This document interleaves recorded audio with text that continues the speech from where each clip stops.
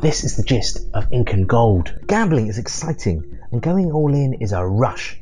But what if you want that high without having to remortgage your house?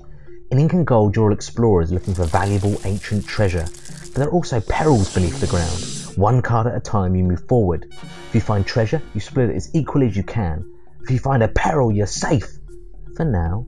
You then all vote in secret. Will you be brave and stay in, or run off and bank your hard-earned treasure?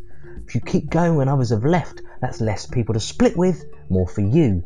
But if you see a second of the same peril, you lose everything.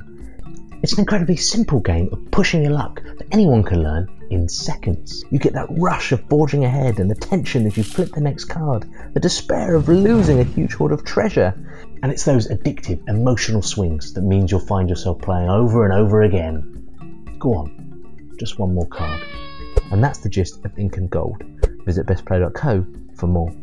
Hey, wow, another 1 minute amazing video. Now what? I guess I'll just have to watch another one.